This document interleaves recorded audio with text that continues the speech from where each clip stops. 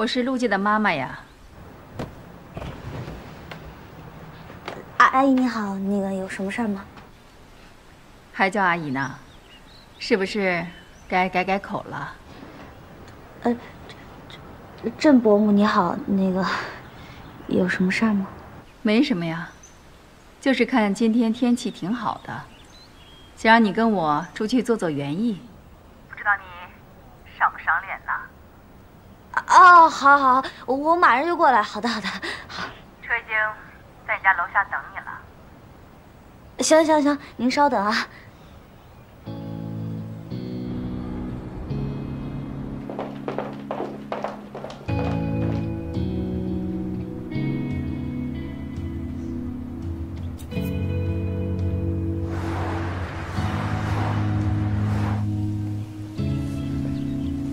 阿姨，这不会也是正红集团的产业吧？不是，这是我的私人产业。有钱人的世界真是奇妙啊！你想吃菜的话，去菜市场买不就好了吗？为什么要自己搞个大棚啊？你也知道的，陆晋对吃的很在意，食材也非常讲究。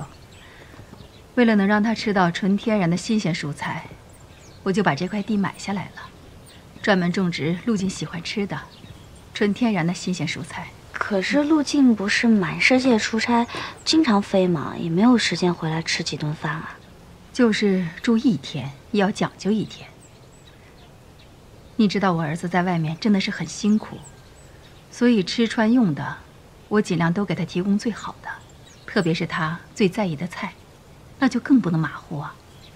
我不管他在外面是怎么糊弄的，但回到家里吃到的，一定是我精心为他准备的精致的最好吃的菜。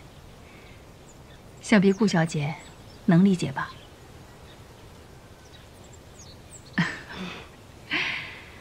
阿姨，您认为的好菜，陆晋他不一定会吃得开心哦。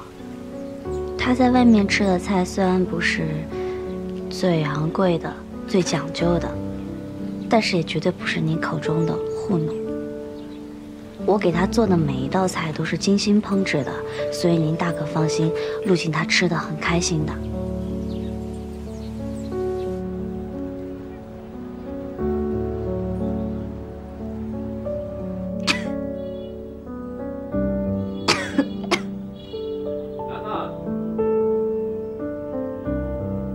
楠楠，我在这儿呢。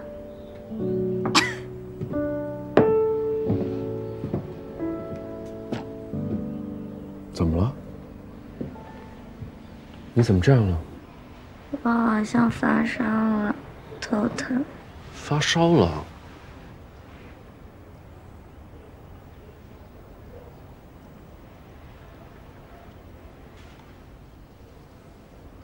还真的挺热的。走吧，抱你去医院。我不去医院，我不去医院。你都这样了，要花钱的，我不去。好，给你个机会花我的钱。啊，不去！听话。我不去。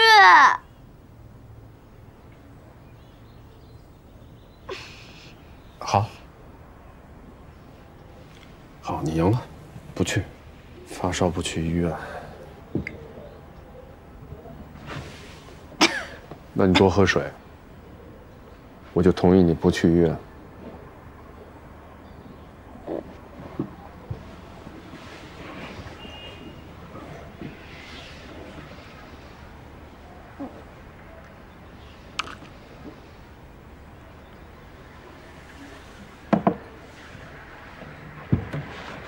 说说吧，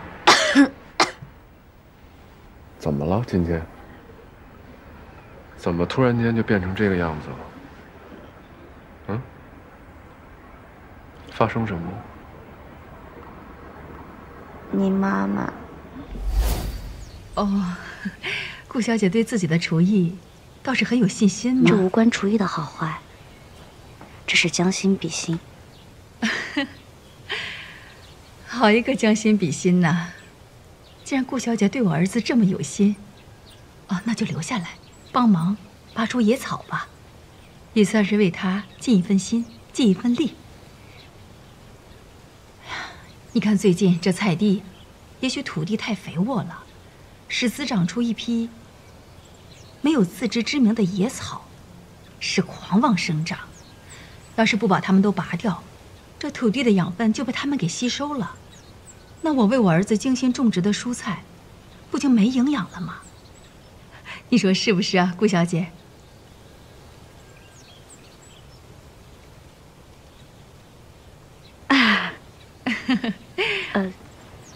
行，我帮你。那好。哎呀，你看，真不巧，你来之前，我接到一个通知，有个会要开，那我就不陪你了。这儿都是工具，你想用哪个就用哪个。我开完会就回来。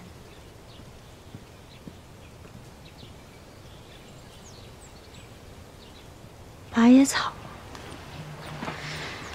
拔就拔，有什么大不了的？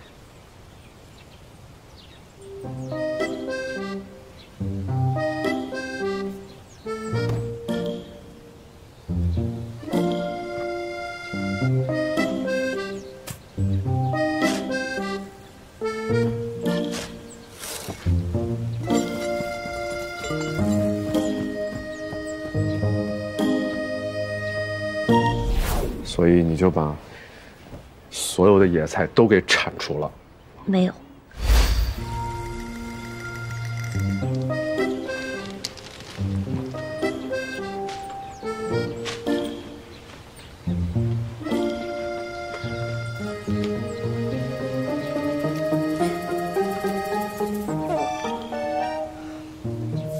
顾胜男，你作为一名厨师，难道不知道什么是野草，什么是好菜吗？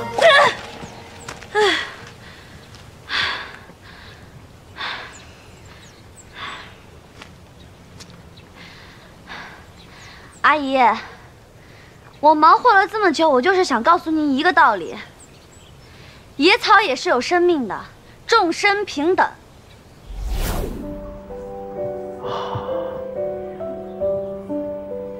那你为什么又发烧了呢？做完农活一身汗，出来吹了冷风，可能就发烧了吧？我是不是有点过分啊？干得漂亮！我就知道。太遗憾了，我不在现场，没看到我妈妈的表情。很精彩吧？你妈妈倒是气得头发都竖起来了。不过，她跟我说了一句话。那说什么？她说我很像年轻时候的她。你说她是在夸我还是在骂我呢？我怎么不明白啊？夸你。